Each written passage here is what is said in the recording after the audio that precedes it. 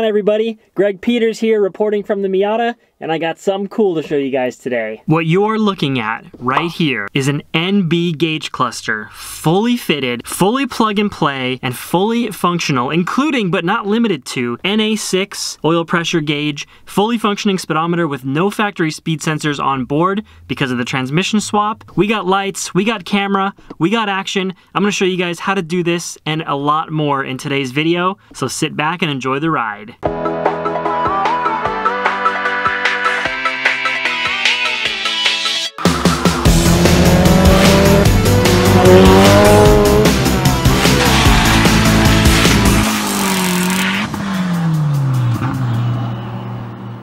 So why the heck would you want to put an NB cluster into an NA anyways? I mean, the fact that the NB cluster is just beautiful is only a matter of opinion. But I mean, come on. Look at this digital odometer. No more ugly roly boy. But the best reason to have an NB cluster is the electronic speedometer. But what makes that so special? I'm getting there, Craig. Keep your pants on. So the NA uses a mechanical speed sensor. This sensor goes into the transmission, and there's a little gear inside there that spins this gear, and this gear spins a speedometer cable. And in the NAs, that cable runs from the transmission all the way to the back of the cluster, and then the speedometer gives a certain value based on how fast that cable is spinning. Now, anyone that's owned an NA knows about that god-awful squeak that the speedometer cable inevitably starts making, particularly in the winter. And along with that squeak usually comes a speedometer that does something like, and that's annoying. And anyone with a boosted NA in particular may have noticed that if you do a really hard pull, the speedometer suffers from lag. And I never noticed this for years of having a turbo NA till I went to the drag strip, and when I would pass the traps, the speedometer would read like 75 miles an hour, but my trap speed was 87. But my speedometer on the freeway was accurate. So what would happen is if the car accelerates quick enough, the speedometer cannot keep up with how quickly the cable is accelerating. Now with an electronic speedometer, this is all eliminated. And I know you're thinking, well, those things really aren't big deals to me, but if you're like me and you've done some kind of drivetrain swap to the Miata, you have no speedometer at all. So I'm going to show you how to remedy that situation as well. But first, let's take a quick look at all the differences between an NA and an NB cluster. So you've got a couple hurdles to get over when doing this conversion. First, let's talk about the gauges themselves. Luckily, the fuel gauge, coolant temperature gauge, and the tachometer all function the same exact way in both clusters. The speedometer is electronic with the NB, and on the NA, it's mechanical. So on the back of the cluster, with the NA, you've got this little port to hook up the speedometer cable, and the NB cluster does not have that. And that's directly related to the odometer because the odometer uses the same signal as the speedometer. So if you get the speedometer working, the odometer will work as well. All right, so even though the speedometer to me is the most important part of this swap, the trickiest part is going to be the oil pressure gauge. Now, I could just swap out my early oil pressure sensor for the one that came with the VVT engine, and I've got the dummy oil pressure gauge that's equipped on all Miatas 1995 through 2005 that basically tells you either you have no oil pressure or you have at least a little bit of oil pressure.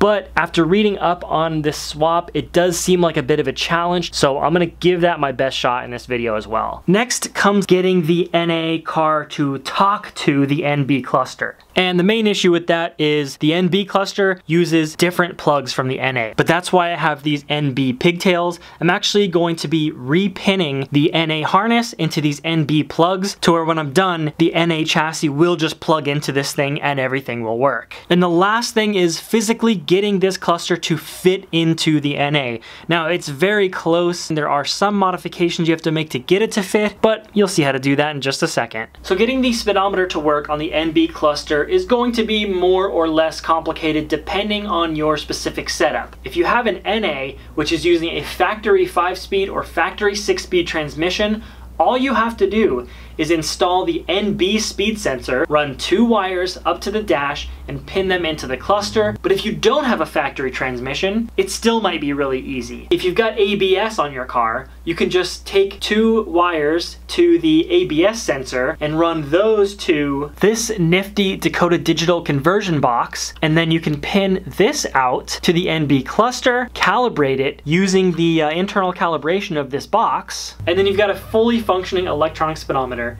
in an NA. Now if you don't have ABS, you can swap one of your hubs to an ABS hub and add an ABS ring to one of your factory axles. Okay, but I'm running out of options here because I have a non-factory transmission, I have no ABS, I have non-factory axles which I cannot just throw an ABS ring on. So what the heck do I do? And that's where this stuff comes in. I've got a trigger wheel, which I'm gonna be putting on the drive shaft. This is a Hall effect sensor, which senses every time a tooth passes it, and that's gonna generate my signal, which I can send to the conversion box, which I can send to the cluster, and I can also send to the ECU. My standalone ECU will then be able to do boost by gear and help me get off the line to smoke those Mustangs even harder. Now I know I just talked about a lot of stuff which may be foreign to you, but that's okay. This video is just getting started. I suggest you watch the rest of this video and then check out that link in the description, which I will have diagrams for every single scenario that I can possibly think of for why you might want to be doing this conversion. I can't believe I almost forgot about the most important difference of all. There's no way I could live without my beautiful rev limiter revolver gauge faces. But lucky for me, Adam at Rev Limiter got wind that I was doing this conversion, and this box showed up in my mail. That's a custom set of revolvers for the NB cluster. Okay, there's 2 boxes in here. Adam's the bomb, seriously. If you guys come on. RevLimiter.net, improve your driving experience with a set of gauge faces. You will not regret it. This tack has the same Mazda logo as my center caps for my wheels that he made for me. Not only that, it's got the 7,800 RPM limiter, which is exactly what my limiter is on my motor. And of course, the 180 mile per hour speedometer.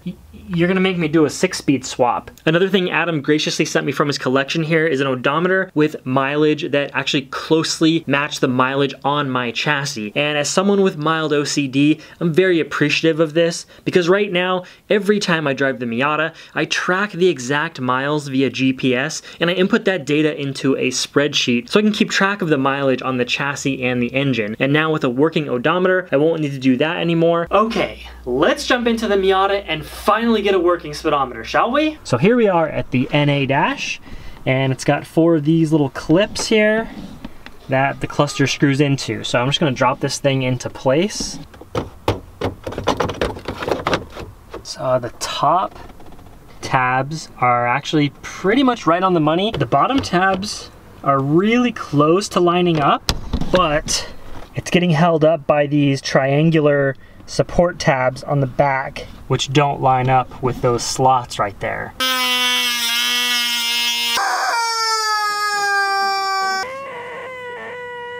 Well, not the prettiest thing I've ever done, but no one's ever gonna see it. Well, I guess except for 100,000 people. So now the biggest thing is that those alignment pegs don't line up.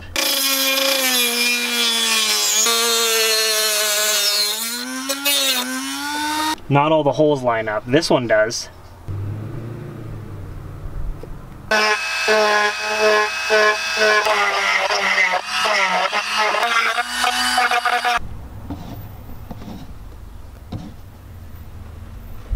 There it is with the gauge hood on. Oh my god. I haven't even done anything hard yet, and I'm already stoked on this swap. So the hood fully fits, didn't require any modification. Look at that.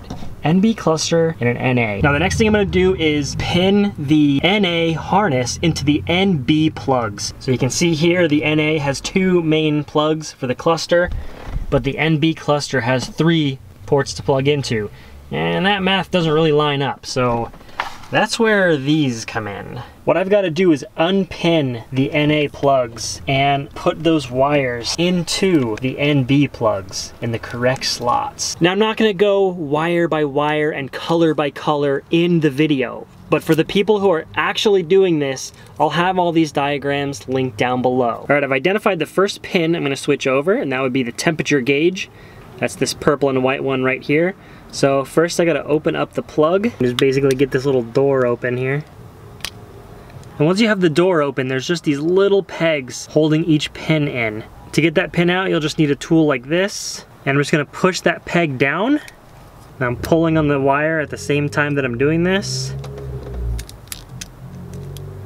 And then it'll just pop out. And then when you get your pin from the NA harness, you just push it in until you feel the click, and then close your little door and you're done. So now I'm gonna de-pin pretty much everything, use my color charts here, and hopefully this thing works when I plug it back in. As far as all these charts and diagrams and whatnot, all the information is here, but it's a little bit confusing, especially if this is like your first wiring project. I'm gonna redesign one of these to be really easy to read and use, and put that in the link below. One of the best things you can possibly do for projects like this, label your diagram and the plugs you're working with so you know exactly what you're looking at all times, exactly which side of the plug, what number pin, and get it right the first time, which I hope I'm gonna do today.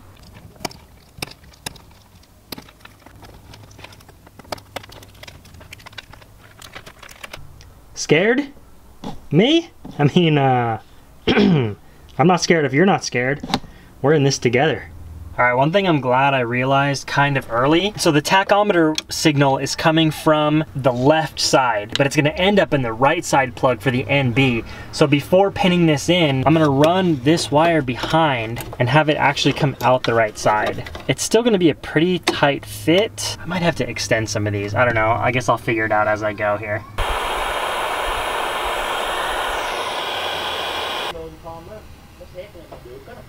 Just got my speedometer pinned in, but of course there's no signal in the NA for a speedometer, so it's just a tip, and I'm gonna hook that up later. All right, so it looks like a bit of a mess, but it's actually coming along quite nicely. All right, well now I've got two wires for the speedometer. According to the diagram, they're both just called speed sensor, but yeah, obviously I'll get that figured out and address that later. Guess what time it is? It's the same time I always finish everything. Complete darkness. I have almost everything pinned up and plugged in.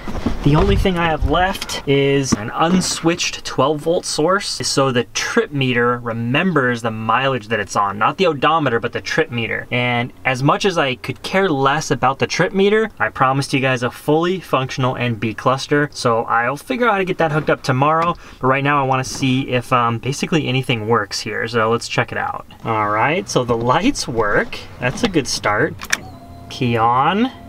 All right, we got battery light, brake light, and flashing airbag light, which of course, because I have airbags deleted, but we'll handle that when I do the gauge faces. It says I have oil pressure, which I'm not surprised. I'm gonna be really pumped if the tach works. Oh my God, it works. Oh.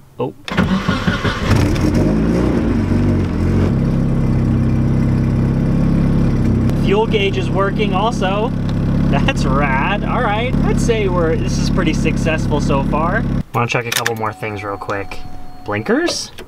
Oh, what about high beams? Oh my God, it's a success. Temp gauge, it's getting pretty late, so I don't want to warm this thing up right next to the neighbor's house. I'll get that figured out tomorrow. I'll see you guys in about 2 seconds. All right, day 2. We now have the NB cluster as functional as it can be using just the wiring from the NA harness, with the exception of the oil pressure gauge. It's time to go a little bit deeper. We have to get the trip meter function working, we have to get the speedometer working, the oil pressure gauge, and then do the gauge faces. So yeah, let's get to work. All right, so for the trip meter to remember its value after the car's been shut off, you need what's called an unswitched 12-volt source. It's basically a fancy way of saying something that works without the key. So you can, if you have an NA, you can flip your headlights up, you can turn your headlights on. There are a bunch of different places from the car you can pull that. Now, if you're taking on any kind of project like this, you gotta have one of these. If you don't have one of these by now, what are you doing? You do not need any sort of top-of-the-line multimeter. Get yourself one of these things so you can verify when you hook up pin 1F to a constant 12 volt, you can check, you can see no key here, and just go ahead and ground this, and we have our unswitched 12 volt. People are always asking me, well, what wire do I use for this and that? Don't trust some random guy on the internet to tell you to use the white wire. Get yourself one of these and verify it for yourself. Now, what I've got rigged up over here is what I believe to be the correct wiring for the Hall effect sensor, but I want to get this tested out before I deal with all the mounting and all that stuff. I've got my sensor here, and I've got my test rig here. So we're gonna see if I can make the speedometer do something now.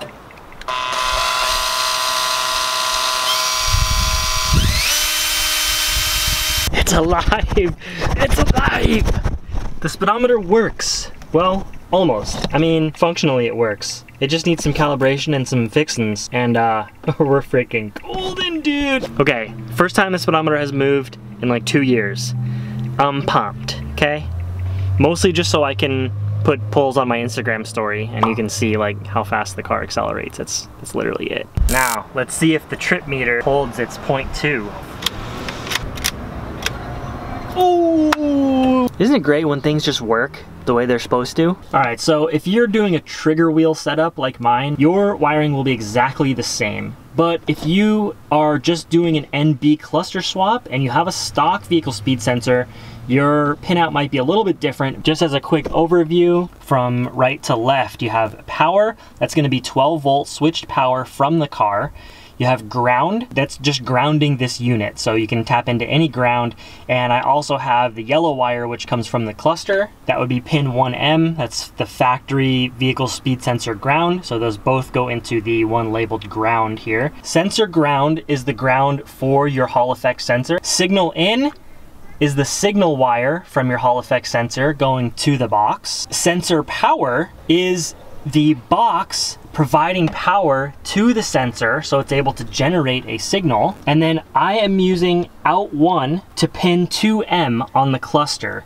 And that's what's gonna vary based on what kind of speed sensor you're using. You might use out 2, 3, 4, or 5. Now you can figure all that out, which one you need to use based on the instruction manual that comes with the conversion box. And this box will pretty much just live behind the cluster. I'll just find room somewhere to put it. I'm gonna leave it exposed for now because I still have to take the car out and drive it and calibrate the speedometer. But before I do that, I'm gonna install my rev limiter gauge faces and do the oil pressure sensor conversion. All right, we got the indoor workshop set up. It'd be nice to get out of that blistering hot car for a few minutes. All right, so in the interest of not uploading duplicate content, if you want to know exactly how to install the rev limiter gauge faces, you can use my install video as well as the very good and clear instructions uploaded by Adam at Rev Limiter. Both of those resources will be linked below. I will say if you watch my video, it was on an NA gauge cluster. The NB gauge cluster is a tiny bit different, so you should definitely supplement with those Rev Limiter instructions. So yeah, let's jump into this thing.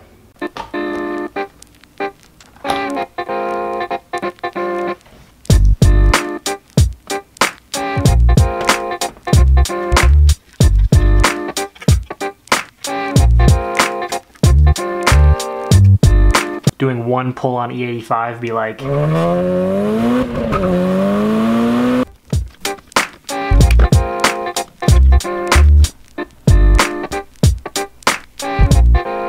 Alright, we're down to the bare bones cluster here, and it's time for the scary part of attempting to swap in the NA oil pressure gauge. Now I found a really good tutorial on this by Miata.net user Centurion. This guy's like a gauge swap wizard. I found info about the speedometer and stuff as well. And I'll go ahead and link this down below in the description so you can follow along with this. The only thing I will say is his tutorial shows you how to put the NA gauge face onto an NB oil pressure lighting plate. So I won't be doing that since I have the NB specific oil pressure face.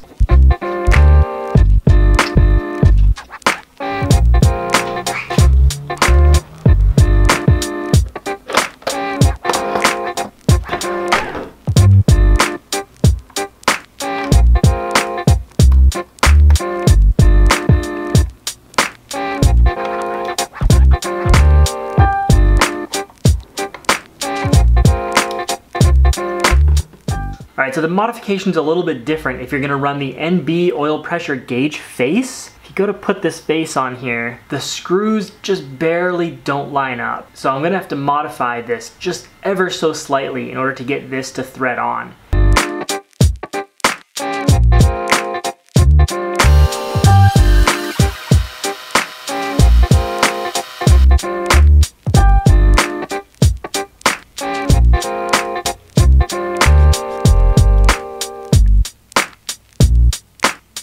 So I got a little bit of an issue. The rev limiter gauge face is a little bit thicker than stock and uses, if you can see, an extra little rubber washer, and the problem now is there's like no threads left, which would be fine if I was using the factory oil gauge, but now that I've got this drilled out, hacked up NA gauge, it doesn't hold at all. So fully mount up this gauge face and drop a tiny bit of super glue through the back and hope for the best.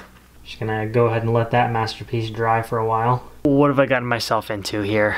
I just want to reiterate that you don't have to get yourself into this mess just to run an NB cluster in your NA, but for the few people out there that have a drivetrain swap, are going for 100% functionality with the oil pressure sensor and doing rev limiter gauge faces, you know I'm gonna go the extra mile for you guys. All right, the next step here, I'm gonna do a little bit different from the write-up. You can see that the oil pressure sensor from the NA is thicker, and it's interfering with some of the plastics. So some of that stuff has to get cut out. Now, in the write-up, they say you gotta remove the entire backing from the cluster, and they show why, because there are some sensitive electronics underneath those two main bulges there. But I'm going to attempt to very carefully cut out just what needs to be cut out, knowing what it looks like under there based off the pictures.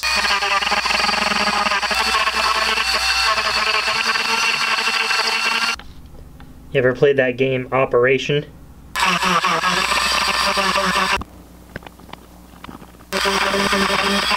Unfortunately, the bezel ring does actually contact the face of the gauge, and it actually lifts up the bezel around the speedometer.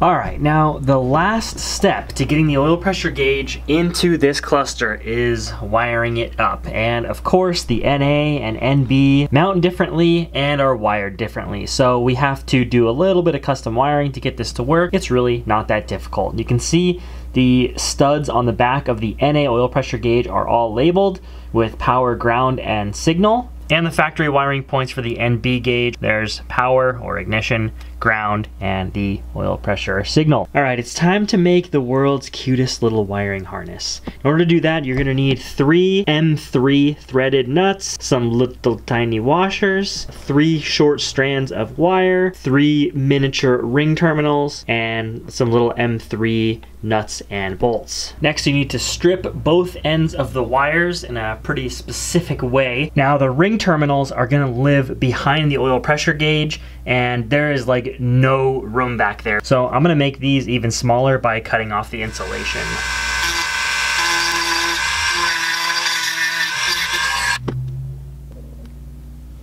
I'm gonna take the long stripped end of this wire, do a loop around your screwdriver, even it up like that. Now you've got a little wire loop, and the wire loop is going to be the end that goes onto the gauge. You'll just use a nut and washer on there.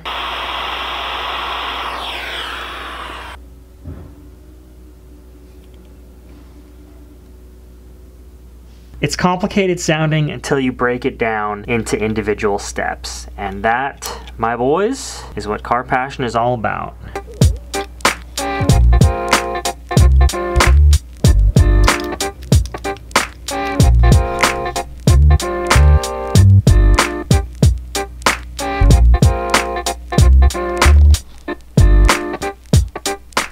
If you are going to use one color wire, it is a great idea to mark which one is which is positive, negative, and signal. Now we'll drop the tiny screws through those holes, which will hook up the gauge to the board on the back of the cluster. For each one, just drop your screw in like that, and then the screw will go through the appropriate hole. Take these out to give myself a little more working room.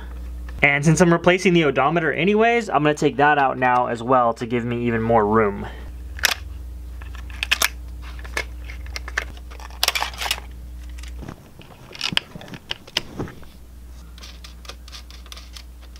Now that the most tedious task of this whole job is done, let me get this cluster reassembled.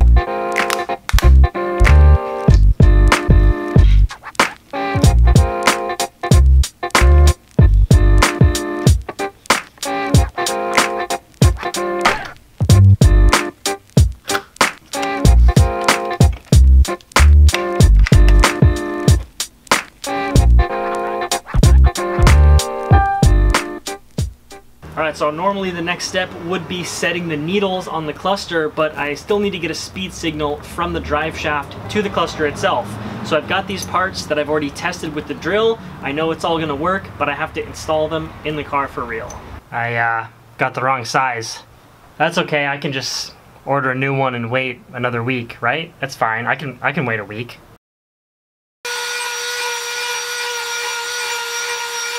So the last thing to do here is to make a little bracket for the Hall effect sensor to sit in.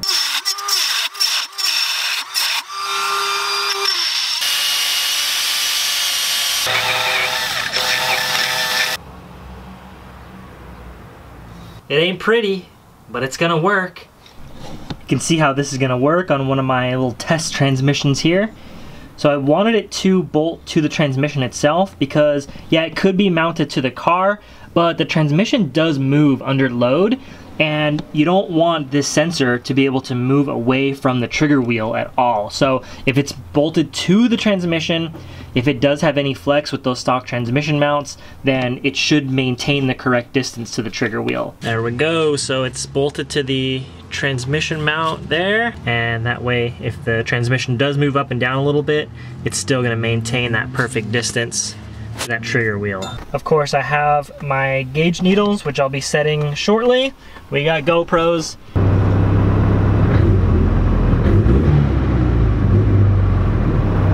That is a fully functional oil pressure gauge in an NB gauge cluster. Warm the car up all the way and set my coolant temp to the center. And I also just filled up the fuel tank, so I can put this on. Now I'm afraid if I try to set the speedometer needle, it's gonna try to go to some crazy negative value and possibly damage it. I don't really know how that works. So I'm going to just GPS a location and see how far it shows up on the trip meter compared to where it actually is. So it says it's 5.2 miles away.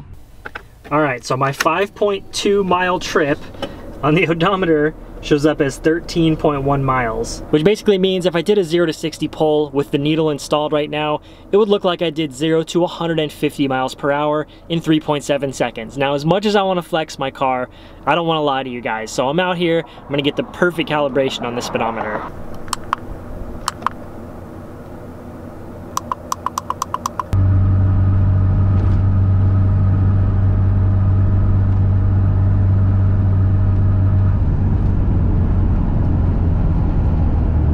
Obviously, we got a bit of a problem because it still shows I'm going 120 when I'm going 40, and the speedometer is very bouncy, which might mean the sensor's not close enough to the trigger wheel, but I'm gonna try to reset the calibration on the conversion box again.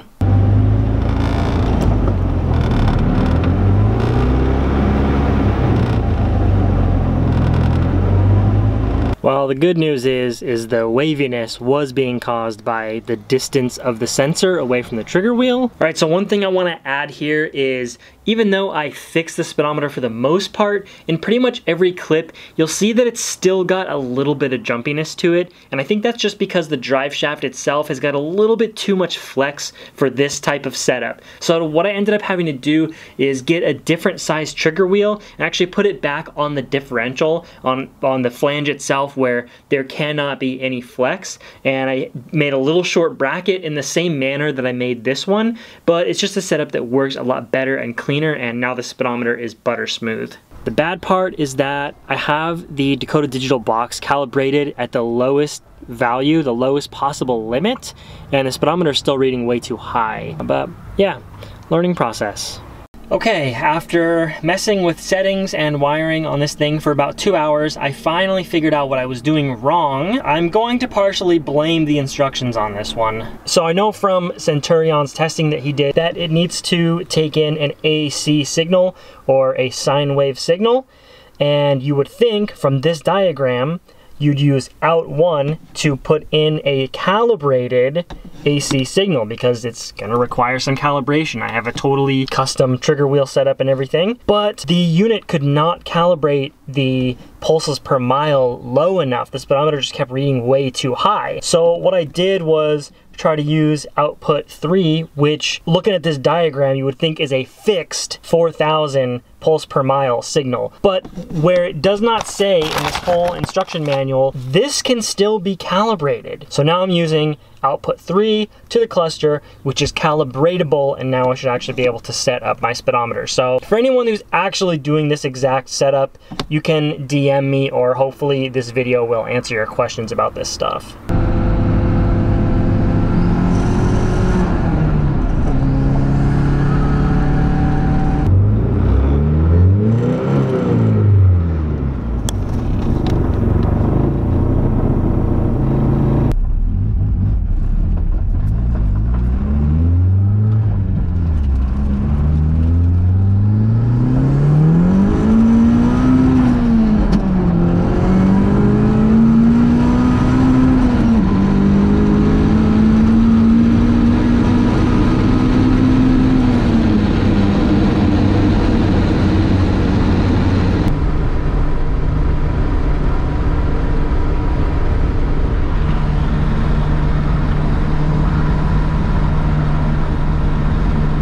All right, to complete the awesomeness, the last thing is to hook the signal wire directly from the Hall effect sensor up to the options port of Megasquirt. It's already got a recommended pin for a vehicle speed sensor. That's pin L, digital frequency input 2.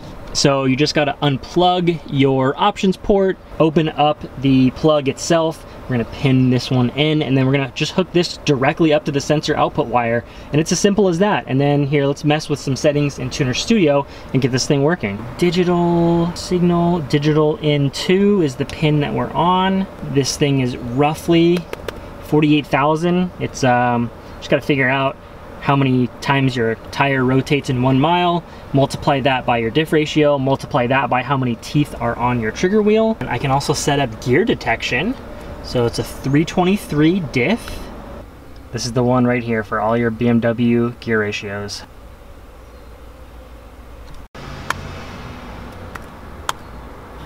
All right, I've added a gigantic gear indicator and speedometer, and I'm gonna go test drive the car as if I'm gonna get this right on the first try, which I probably won't, but hey, learning experience, right? Oh yeah, and the last thing you have to set is your wheel diameter.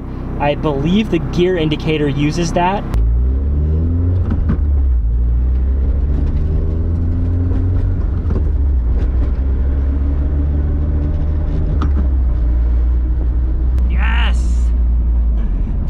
The tuning capabilities that have just been unlocked with this mod. Oh my god, it works! Oh, I'm pumped now.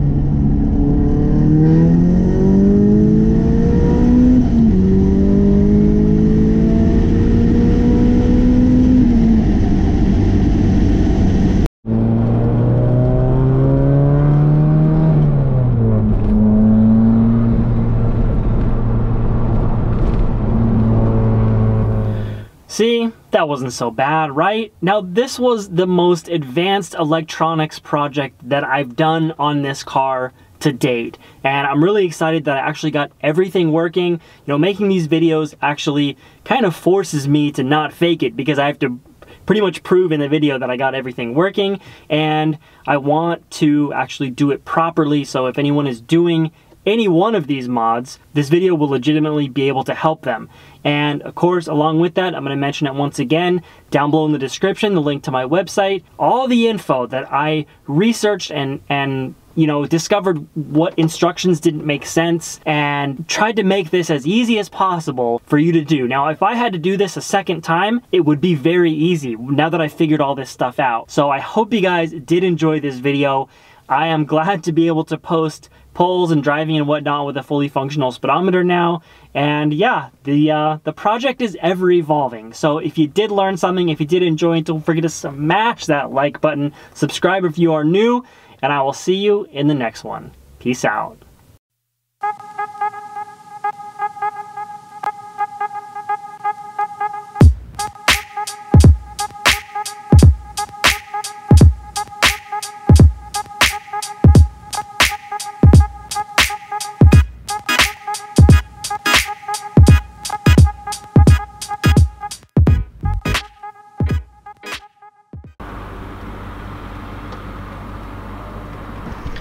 Yo, we just out here.